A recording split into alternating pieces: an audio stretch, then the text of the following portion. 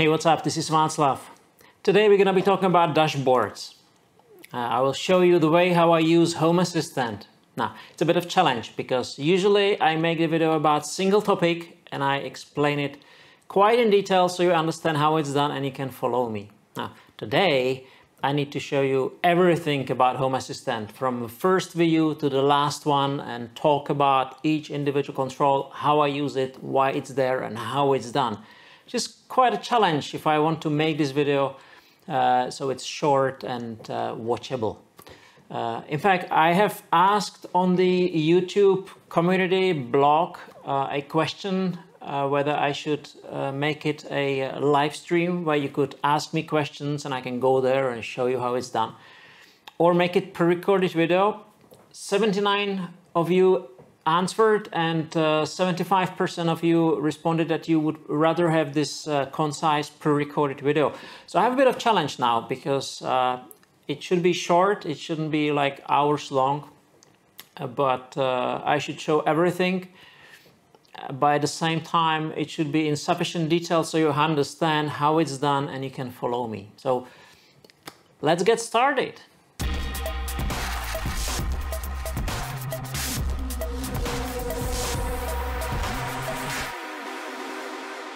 So let's go to my Home Assistant and let's start with my home page, the landing page that opens when I start the Home Assistant. The idea behind this page is it should show me an overview of what is important around the house. That's why the icon for this view is house. One of the main principles I try to follow with this dashboard is I aim to show the least amount of information, the least amount of controls possible to do the job. Because if I have too many things in there, the important stuff will be hidden somewhere in the context in between hundreds of other things, and I won't see that. I would have to be looking for it, and when it changes, I will not see it. So whenever I put something on the screen, I'm thinking, do I really need to see it there? Is it important? If it changes, does it mean anything for me? The first card in this view is the presence. Now, does it pass the test? Do I really need to see it on this dashboard? Now, this is quite subjective matter. Maybe you don't need to see that, but for me, I decided that this information is quite interesting for me. I'd like to know who is home or who is where. And it's also one of the key information that drives number of automations or changes the way how things behave. So for me, this is quite important. But I don't need to see people who are not home. So if there is someone, there's no point showing a picture of a person and saying they are not home. So I would like them to only show up when they arrive into some of the known zones. And the way how it's done is there is a card of type entity filter that shows the number of entities I would like to show. So the number of people I would like to show in this card. And there is also a filter for the states, so it only shows the entities if they appear in one of those zones. So I can change that and I can add to the list and manage it through the map. Other than that, it's a standard glance card. I use glance card on this view a lot because this page is meant to show an overview. It's meant to show only what is important. It's not meant to go to very low level of detail. For that we have the other views. And glance card does exactly that. It shows a horizontal set of icons, each representing an entity and its state by either text or changing color. Next, related to the presence, there is information about the status of the security systems. This one also drives a number of automations, but it's also good to know for me when I look at the front screen whether the alarm is set or unset, whether I've forgotten to set it up. And there's also automation that will remind me if nobody is home and we forgot to set the alarm. So this is quite important information to have it there. Then I have a bunch of other controls, and the way how this is set up is this is a horizontal stack. That's why we have those three boxes, one next to the other. But the way how horizontal stack works is it will divide the space into three equal areas. And I didn't want this in this case because I wanted the first one to be smaller than the others. In fact, I wanted the middle one to be the biggest, even bigger than the last one. Now, there's a couple of ways to do that. What I decided to do is I decided to change the width of the panels directly in the cascading style sheets. And to do that, I'm using the custom card mod card by Thomas Lowen. And what this card allows is it allows me to modify the cascading style sheets for each of the controls. So what I have really done is I have a regular horizontal stack, but for each of the cards in the stack, I add a style and I'm adding the width of the card. So for the first one, I'm saying that the card has a width only 75%.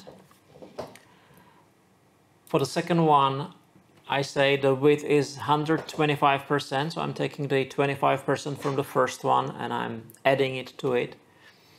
But then I have to set the margin back by 25% because otherwise it would have started normally where the card was supposed to be and it will overflow to the right. So it's kind of a dirty hack, but hey, it works. And the last one is unmodified. I left there, the margin left 0 and with 100%, but this is when I was playing with it. I didn't have to include it there because this is just the default size and position. I also use the style sheets for the sensors, for the charging time left and for the battery level. I like those to change color when the car starts charging or stops charging. And by default, Home Assistant supports changing icon color for binary sensors, but not for regular sensors. So I had to deal with them through, again, changing the style. And I'm changing the style in a way that there's a template. So the color of the icon, it's the style paper item icon color. And then there is a template which says if the state of the switch CityGo charging, so if the card is charging, is on, then I'm using the color, and this is the style paper item icon active color. So this is the active color. Otherwise, it's paper item icon color. So this is the dimmed one, inactive. So I'm using this one in a number of areas. I use it for the entity battery level and the charging time left. So when the car is charging, I will not only see the percentage, but it will be indicated by the change color. So I will know the charging is active. Now under that, there is a section with all the lights. So I have all the lights upstairs and downstairs and outside in the garden and swimming pool and so on. In the beginning, I have configured those buttons so they would toggle the lights on click. But it was causing issues on mobile phones. When I was scrolling through the screen, sometimes I could toggle the light by mistake. So I don't do that anymore. It's currently configured to show more info by default. So I can toggle the light from here. But I could also toggle it by double clicking from the screen, or indeed by holding the button on a mobile phone. It will toggle the light as well. So it's convenient, but it's safe to use as well. And the way this is configured is, in this case, this is horizontal stack because I wanted to have those two panels, and each is a glance card with two entities. So the only thing I have added is I added the double tap action and hold action, both with the action toggle. So this way I can control the lights from the Home Assistant. I could also control them by the physical switch on the wall, and many of them are also controlled by automations. For example, to turn the lights on and off based on the motion sensors or based on some timers. So that was the first column of my home page. And I think it's a good time to talk about the layout of my dashboard. I think you have realized by now that my dashboard layout behaves slightly differently than the default. In the default layout, the cards are sorted horizontally first, and when they reach the end, it will jump back to the first column. In my case, the cards are organized in a column vertically, similar to if I would use the vertical stack, but I don't use it. And this is because I'm using the custom layout card by Thomas Loven. Thomas is a great contributor to the front end of the Home Assistant. Let me show you how it works. The layout card is simply available from the community store in the front end. So this is the card. And there are two ways to do that. We can either configure it in the YAML, or more easily, we can select that via the user interface, and this is what we're gonna do. But before we do that, let me show you the 4 options we can configure. The horizontal is similar to the standard Home Assistant layout. So it places each card to a new column, and when it reaches the end, it will jump back to the beginning. But unlike the default layout, if we use the horizontal, we have a couple of configuration options available. Then we have the masonry, which tries to horizontally balance out the height of individual cards, which is great if you have cards of different height. So what it does is it uses the minimal height to decide whether it has to jump to the next column. So if you look at it here, you have the first card put in the first column, but because the height was smaller than the minimum height, it put the next card below. With that, it was higher than the minimum, so it put the next card to the next column, and again the fourth below that. And the same way, the fifth and sixth card follow in the next column, and after that it would jump back to the first. Then because the fourth card was already high, it would then put the last card to the last column. So it would try to balance out the height of individual column. I think it's great if you want to use the space on the screen optimally. It's not so great if you want to have the cards in particular order. Then there is the grid layout, which is probably the most advanced view. It uses the Style Sheets grid feature, so you can use the media queries to optimize the screen for different devices.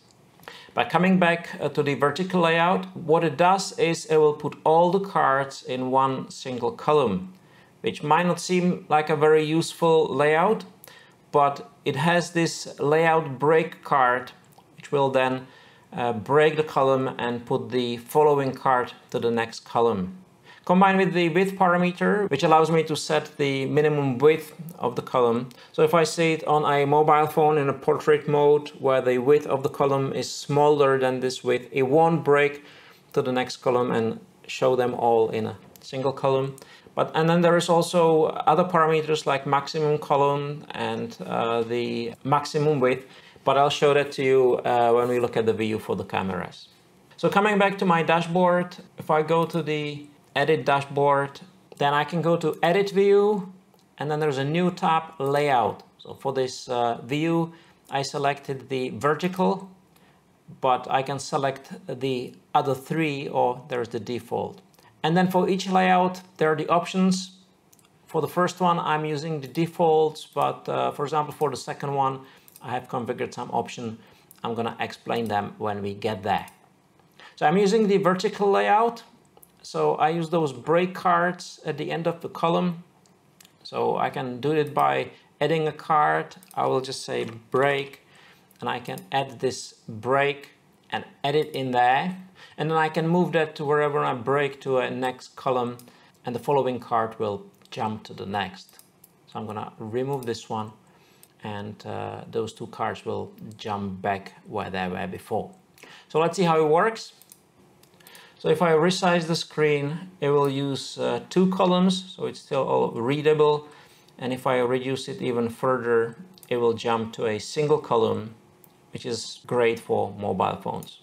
Then in the middle, I have a status of different things around the house. So the famous garbage collection. So there are different types of garbage, from general waste, bio, plastic, papers, and large volume waste. Then the status of the dryer and the washing machine. Again, there is an automation that would notify us when the washing is finished, for example. Then the mailbox status. So there is a mailbox here next to the entrance, and there is a sensor that would notify me if there is a mail. Then the heating, which is currently off, controlled from this panel here about the heating. I'm gonna get there in a second. Then the pump in the swimming pool. This one is controlled by automation depending on the water temperature. So you can see the water temperature here as well. It's nice and warm. The water is 27.6 because it's sunny. I'm not heating the pool right now. And then the water main, which is open, and there are leak sensors, and this was automatically close when leakage is detected. I made a video about that, so you can watch that if you're interested. Now let's look at how it's done. There are 2 rows, and each is a grid with 5 picture entity cards.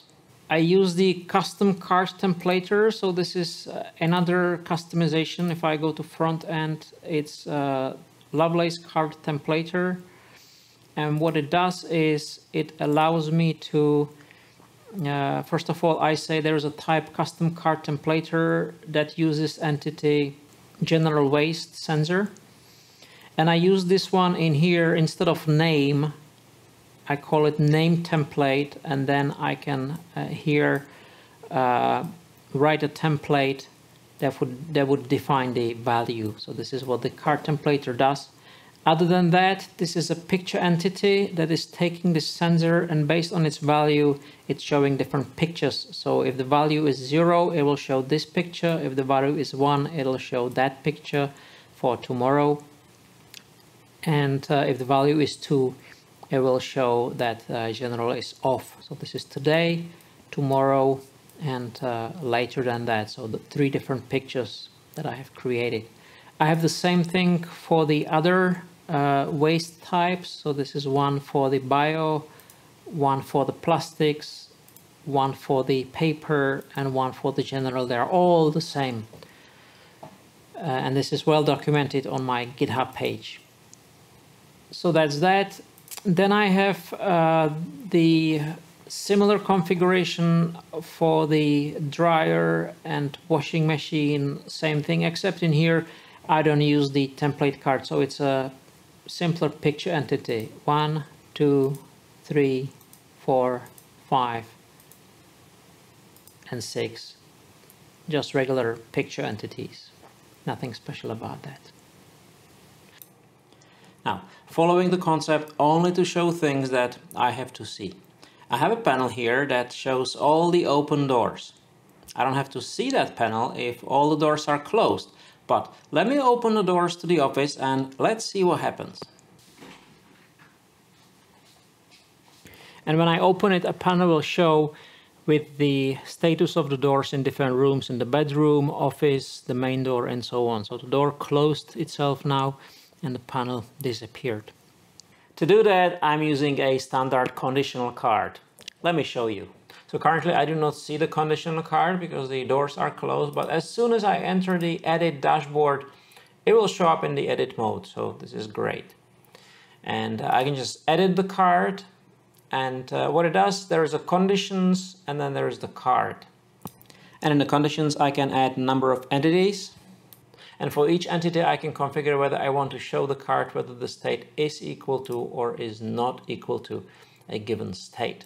Now I can add additional entities in here. So initially I thought I'm going to add all the different doors in here, and it will show the card as soon as any of the doors is open. Unfortunately, the way how this conditional card works is it's hard-coded that it will show the card when all of the conditions are fulfilled. There is no way to configure whether I want to have all or any, or and or condition, if you will. So for that reason, I have created a group of all the doors, and the way the group works is the group will turn to on as soon as any of the entities within that group is on. So I'm faking this or condition by using the group entity. And then there's the card, which is simply our glance card. If you want to see it in the code, this is what it is. There is a conditional card, there is the condition with the group, and then there is the glance card. Pretty straightforward. So this is the status of things. Below that, there are the controls for the shutters or for the shades. Similar to the lights on a mobile phone, I wanted to prevent them to be moved by mistake when I would just try to scroll the screen on a mobile phone. But in here, it's slightly more difficult because I use those sliders. So those sliders, they would by default, you could move them by drag and drop. So what I have done is I'm using the custom restriction card, which works in a way that if I click on a button, it will ask me whether I want to unlock the controls. And if I did it by mistake, I can cancel out. And if I don't want to do that, I will just confirm OK. It'll be unlocked, and then I can start controlling the shutters. Now let me show you how it's done. First, the custom control. You can find it in the hacks in front end, and that's the restriction card. So there's a full documentation. It's quite a powerful thing. So let me show you the configuration. I'm gonna go into the edit dashboard, and here we go. So we have the custom restriction card. When I unlock it, it will stay unlocked by default for 5 seconds. So I have extended it to 10 seconds. And then you can configure what type of restriction you want. For example, you can ask for a pin. I didn't want that. I only wanted to show a confirmation dialog with this text. So that's it for this restriction card, pretty simple. And the restriction card has a card that it restricts. And in this case, it's a grid card. So I have a grid card with 2 columns. So these are the 2 columns. And in each column there is a vertical stack card. But I'm not using the standard vertical stack, because if I did that, they do not have this border and they're slightly bigger. So I'm using the custom vertical stacking card. Other than that, it's the same. And each stack has 2 cards. And these are both custom cards. It's the cover element, which shows those controls, the control up, control down, and stop, and then the slider. So they're all the same. In here, for the master bedroom, I only have 1 window, so I'm using the custom gap card, because I wanted to create this gap in here in the grid. But then each of them is the same. It's a custom vertical stacking card with the cover element and the cover slider entity. For the shades that are tilting here in the gallery, I have 3 cards. The first 2 are the same, and then I'm adding additional slider entity that controls the tilt attribute. So it's the same as this one for position, but on top of that it has this attribute tilt. And that's it for the middle column. And on the right side there's the main camera. And there are a couple of controls. There's a temperature outside, temperature in the swimming pool, and then it shows the state of the gate. So right now the gate is open, so it also shows the icon which allows me to close it by tapping here. And it shows me the icons for the garage doors if they're open. So let me show you how it's done. So you probably guessed it's a picture elements. It's got the front camera in here in live view, and then it's got the elements. For all the picture elements cards, I like to put a information icon to the left corner, because unlike the picture entity, which when I can click, it will open the camera in a full screen, the picture elements don't do that. So I'm putting this information icon in here, which essentially does the same. So it's an icon with the entity camera front, and I click on it, it will open the camera in the full screen. Then there is the state label with the entity sensor temperature outside. I'm adding the prefix with this thermometer, and then there's the style sheets with the position and color. I like to use the transformation style, because by default the picture elements positions each element by the middle, so it has -50, -50, and I like to reset it back to 0, 0, so I can align them.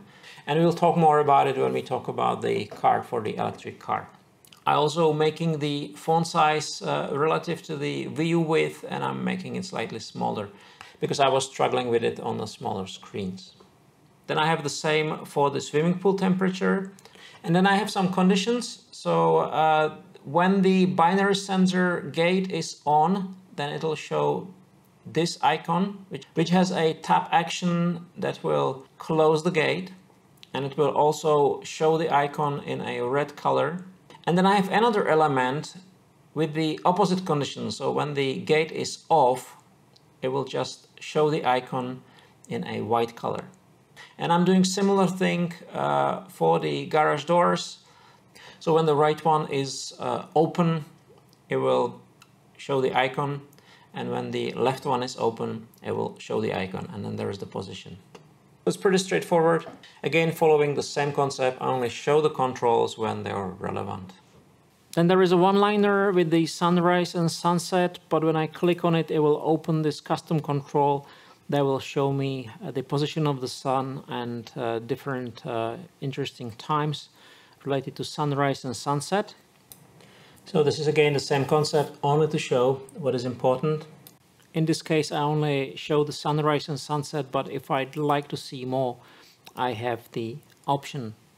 This one is using a custom collapsible card. Let's look at it. So the collapsible card is a custom card. So again, the easiest way to get it is through the community store, front end, and here it is. It's a collapsible card. Inside the card, we're also using a custom sun card, a great card that I discovered on the Home Assistant blog. And we also use the custom Lovelace card templater. So it's a combination of 3 custom cards. So let's see how it's done. I'm gonna go to Edit Dashboard, Edit. So starting from the back, so this is the custom sun card, and that's what it shows.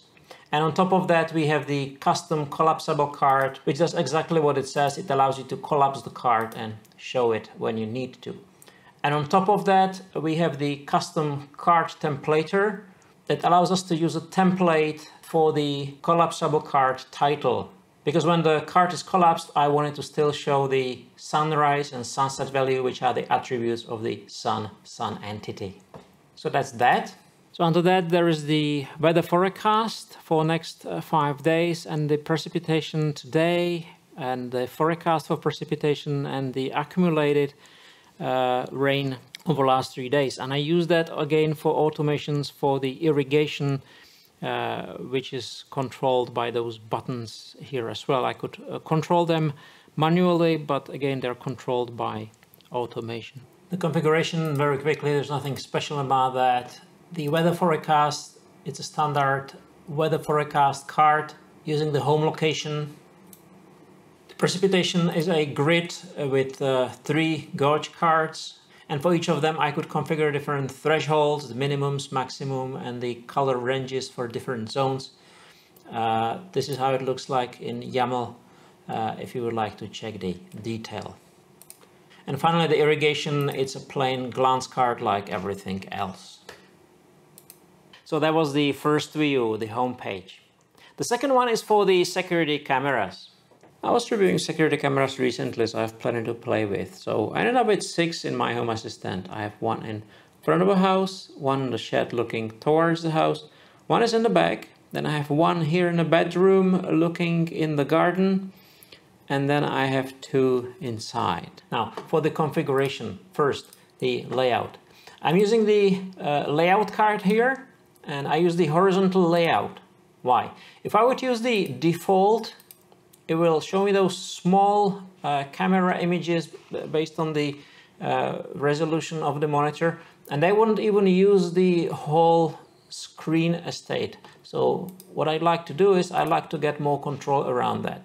So what I use is I use the horizontal.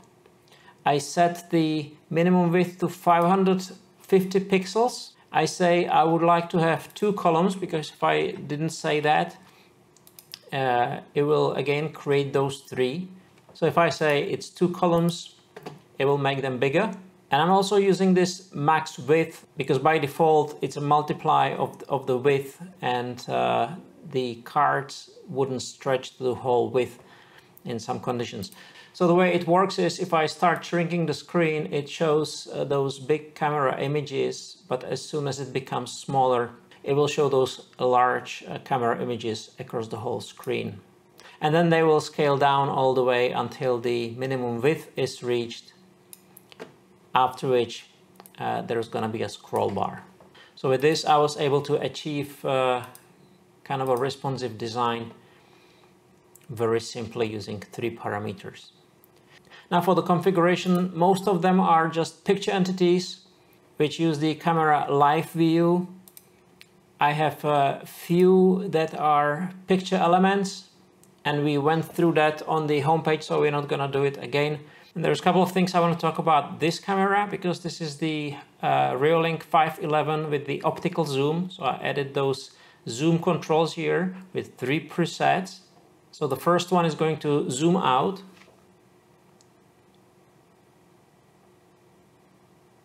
The top one is going to zoom in.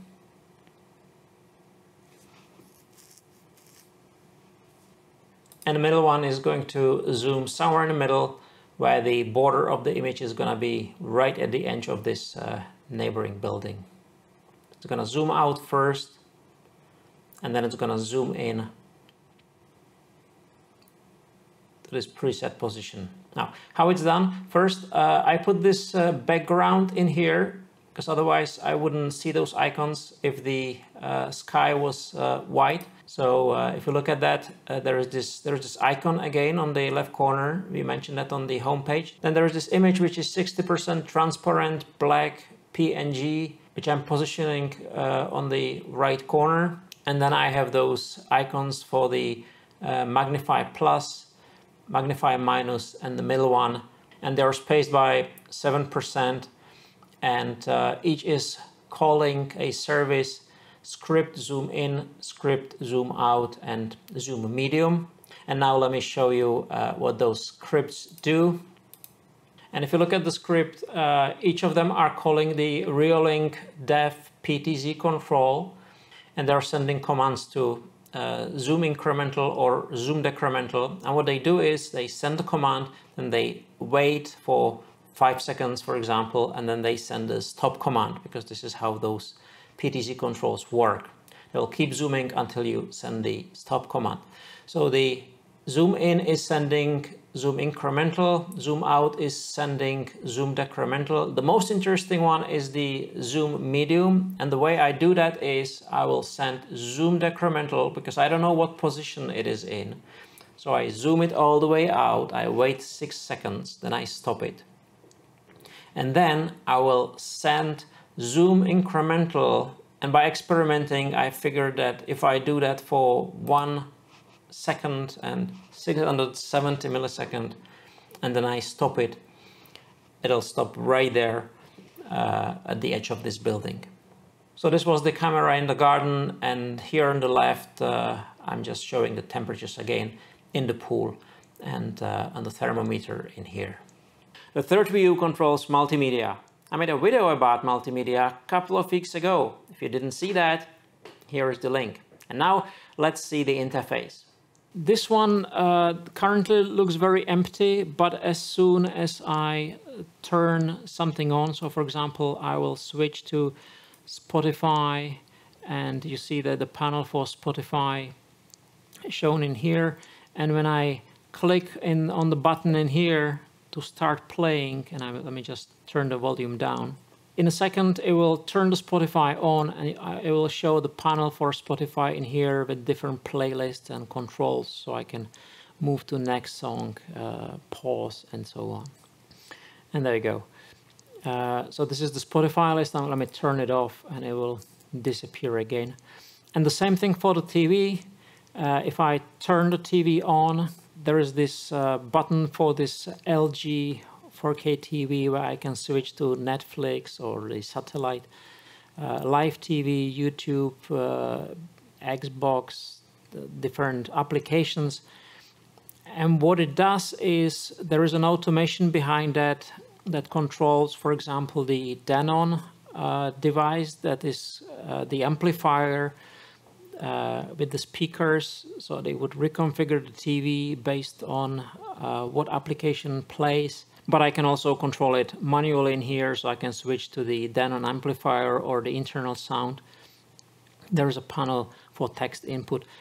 So if I look at the view configuration, again, I'm using the layout card, so it's using the vertical layout again.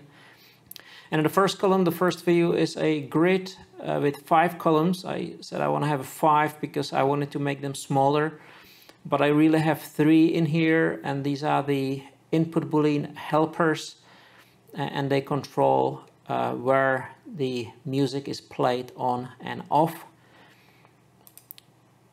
Under that, there is the entities card, with the helper, with the list of radio stations. Under that there is another helper for the volume, again the entities card. Then we have a break. In the second column, this one shows only when Spotify is selected, so it's a conditional card, and it's set on condition if the radio station is not one of those radios that are not Spotify. And the card is a custom media player card, which allows me to do lots of configurations. So let me show it to you. So it's a custom mini media player card. I have the icon in here and then the options. So this is the second column. The third one is again a custom card with a custom LG remote controller, and I made it a little bit smaller, and then I configured different sources, buttons, so you can refer to the repository for the full configuration. In the right column I have a media control card for the TV, and under that I have again a conditional card which only shows when the media player TV is on, and the card is a grid with 4 columns with 4 buttons, and those buttons they call services. So the first one calls the service remote send command to Broadlink remote, and it will send command to Denon volume up, and then I have volume down. Then I have this one which is calling a script that switches TV to Denon, and this one is switching TV to internal. Then I have this set of icons with the TV stations. I could have used this one in here on the remote, but I prefer to do it this way. So this is simply a grid card with pictures, and each of them is calling a service to switch to a specific station. And again, it's a conditional card which only shows when the TV is on. And then I have a custom card for the LG TV. Again, it shows when the TV is on, and the card is custom WebOS keyboard card, and it allows me to use my phone or a tablet instead of a keyboard for the TV. The next view controls the heating. Again, I made a video about it a couple of months back. Here is the link, and let me quickly recap how the interface looks like. So the card is our famous vertical layout again.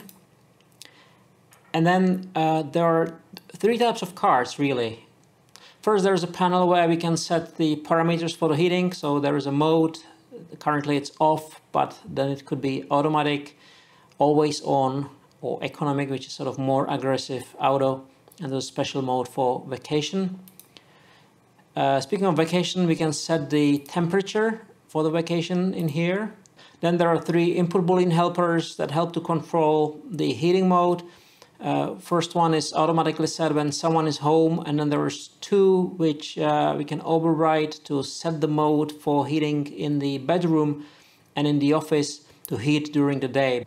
Because normally they are on the low temperature during the day, but we have a small workplace in the bedroom, and then there is the office, and if we're there, we can turn them on to keep higher temperature during the day. And then there is a switch for the electric heater in the bathroom, which we normally turn on by the switch on the wall, but we can also do it in here. And this one is automated. When we turn it on, it'll automatically turn off after 2 hours. So looking at the card, it's a vertical stack, but again, I'm using the custom one, which has this border around it. And then there are entities. There is this input select. Then there is a horizontal stack with 2 columns and entities for the switch again. The second type of card controls the thermostat in individual rooms. So it looks like that, and it repeats pretty much for each room.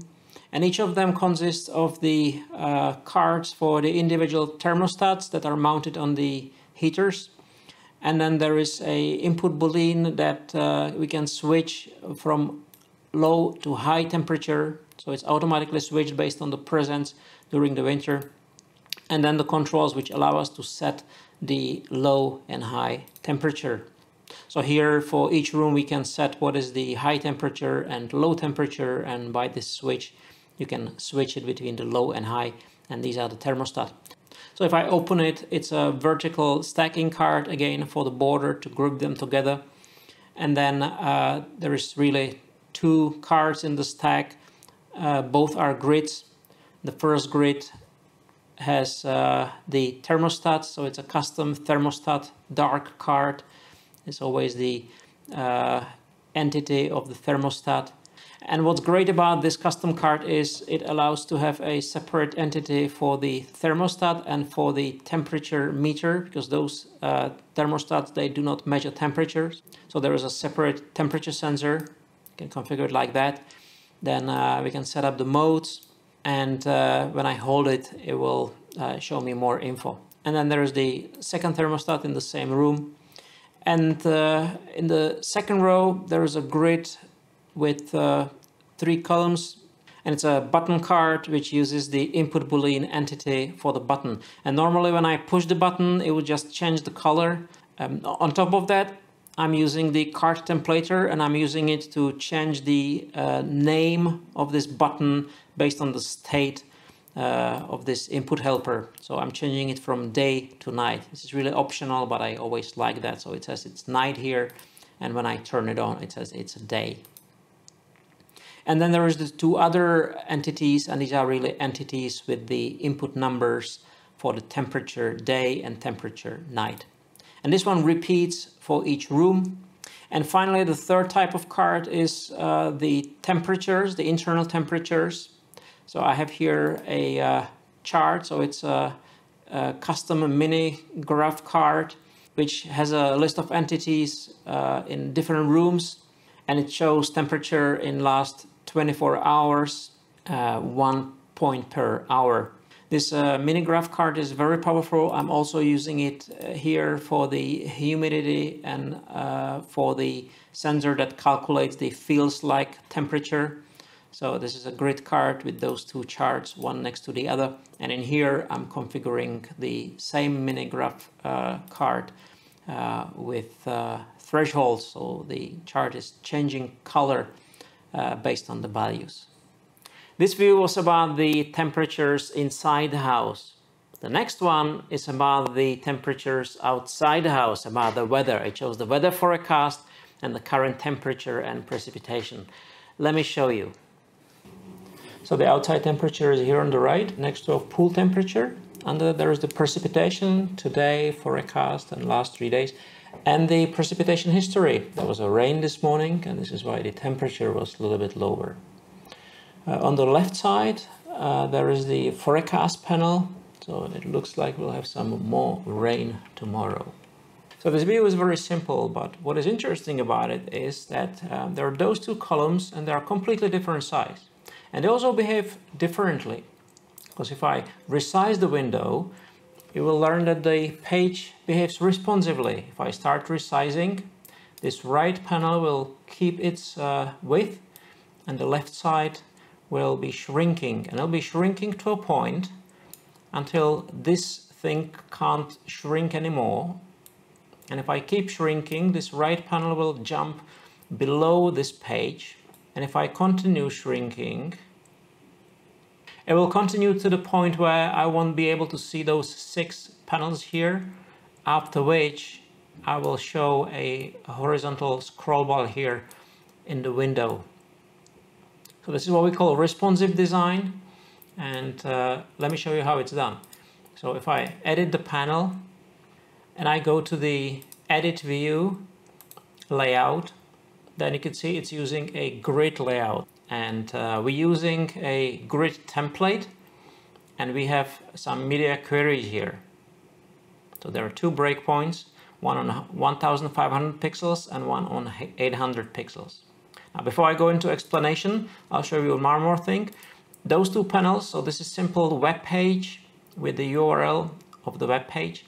But if I go into code, I have entered this piece of code in here for the view layout, and I named this area forecast. And if I go to the right side, Again, this is vertical stack with 4 cards. The second one contains horizontal stack with 2 cards, with a mini graph card. So this is pretty basic. I don't have to go into that. But if I show the code editor, again, we have here view layout, and I call this current. So this is arbitrary name I've chosen. And then if I go to this layout again, I said that by default, the grid template has the right column of the size 400 pixels, and the left column is automatic, and they'll be sorted in a way that they'll be forecast and then current on the right. And then I have 2 conditions. If the width is somewhere between 1500 and 800 pixels, what it'll do is it'll change the layout, so in the top row there'll be both columns occupied by the forecast, and under that there'll be the current panel with a blank next to it. And as for the size, the top row is using both, so here it doesn't matter, but for the bottom one, the first column is going to be 400 pixels and the right side is going to be scaling until I reach 800 pixels, and after that I will keep the same layout, but I will fix both columns to 400 pixels, so the horizontal bar under the window will appear. So with that, I have a full control on different devices and screen sizes. The next view is really general settings. It allows us to quickly turn on and off automations or group of automations. For example, if you have guests, or if you want to turn them off temporarily for whatever reason. The next view is kind of special. I care about the environment. Now, one of the things we have done is we bought an electric car. Even though you might question how much it contributes to the environment overall, here we go. We have it and we love it. Now, this next view shows the statistics about the car, the charging, consumption, and all the entities you have about the car, and allows us to control it. Let me show you. So here it is. It's just regular picture elements card. The only thing different about it is I wanted to have this card a little bit larger than the default card, but I didn't want to have it in a panel mode, in a full screen, because it would look weird on the big monitor. So I really want to make it like a space for 2 cards, even though I have only 1 right now. And the way it is done is I'm using the layout card again. So I'm using grid. So this is 900 pixels fixed size, and the right column is scaling. And then if I reach 900 pixels, it's just going to be single column of 900 pixels. So if I will start scaling, you will see that this one stays 900 pixels and the right one is scaling. And if I reach here, it will just jump down and it'll be a single column. As for the card, I use my favorite card templater, but this one is really used to change the label color if the doors are open or closed, so nothing essential. And then it's really picture elements with the image of the car, and then all the information which I render as an icon, text, and the label with the sensor value. To align them properly, I use the translate 00, because if I didn't do that, it would align based on the center of the text, so I wanted to have them all aligned by the left margin. That's why I reset the transformation to 00, and I'm also tweaking the font size, but other than that, it's a standard picture elements card. So I'm going to just slowly scroll through so you could check it out. So this is the first part, then it continues,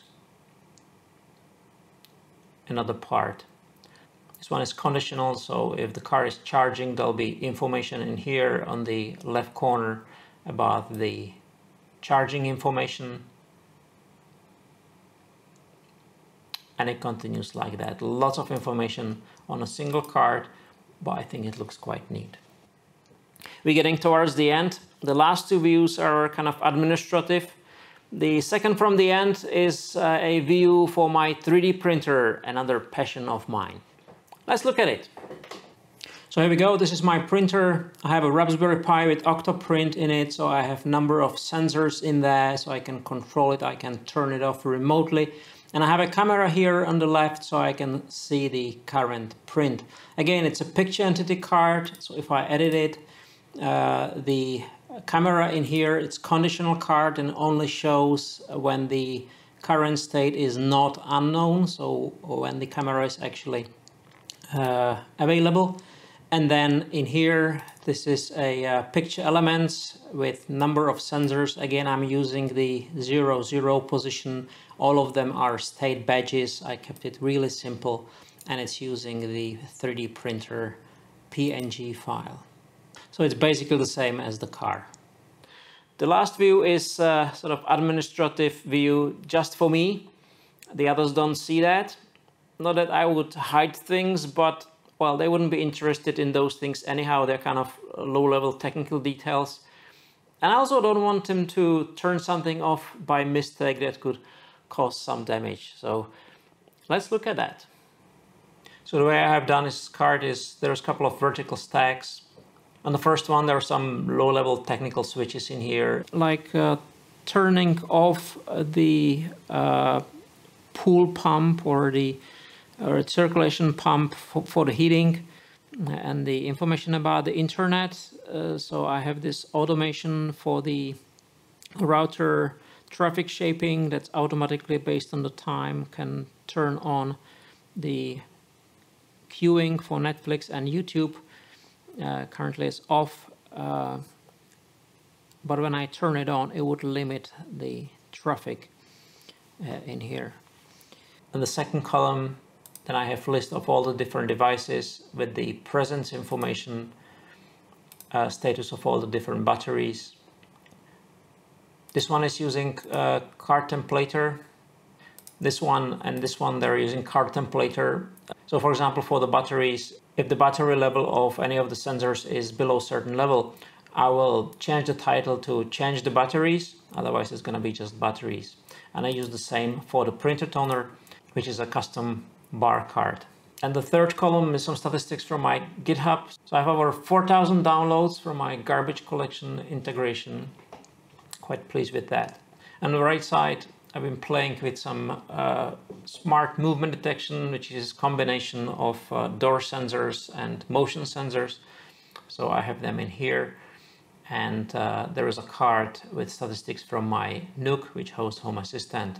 And I didn't create this panel. I found it somewhere on the internet. So this is how the card looks like. It's using config template with number of variables. There's some entity cards, custom bar card for the disk. For the RAM and CPU, this is horizontal stack of 2 custom bar cards.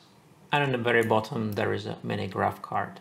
So I don't want to go into further detail because this video is long enough, and this card really is sort of informative. There's nothing much to do with home automation. But if you want me to make a video about this one, let me know. So this is my Home Assistant. Quite a lengthy video, wasn't it? But I hope you liked that and you find some inspiration in there, because this is the reason I do them. Myself, I'm looking for inspirations all the time, and I'm pretty sure I'll find some in the comments under the video. So if you like that, hit this like button, subscribe, and I'll see you in the next one.